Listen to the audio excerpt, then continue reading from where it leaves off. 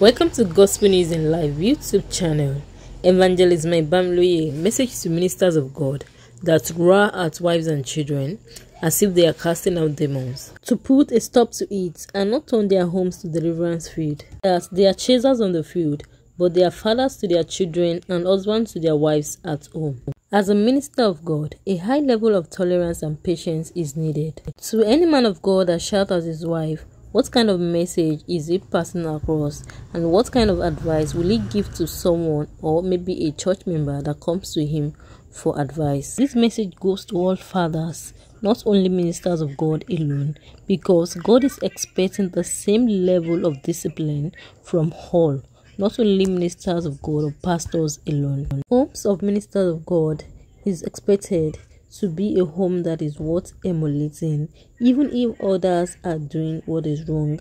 Our ministers of God's home has to be a good example to others. Any man of God that finds himself in this kind of situation really needs to rethink and go back to God, because you are meant to be a loving father to your children and a loving husband to your wife. Some husbands insult their wife even publicly. It is very wrong and it's not normal.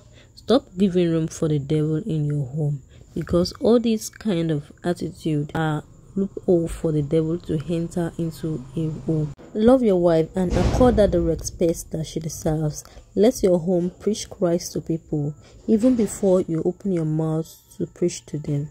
Any man of God that disrespects his wife is a slap to Christendom, so as any husband that disrespects his wife is a slap to Christendom. Some even go to the extent of beating up their wife. That is a way of inviting the devil into your home, which is very wrong. May the Lord help us to be wise enough to build our house on the rock, which is Jesus Christ, and make our home a godly one. Marriage is meant to be enjoyed. Let your home be heaven on earth, and let the devil see your home and run away. Out of love, hope and faith, love is the greatest. If we can cast out demons, but your home is not in order, it is wrong. So do the right thing. Deal with every anger issues. Ask the Lord to help you deal with anger issues, so that your home will be heaven on earth. Love your wife and children and shame the devil. Once again, this is Gospel News in Live YouTube channel. Don't go without subscribing. Like our videos. You can also share them.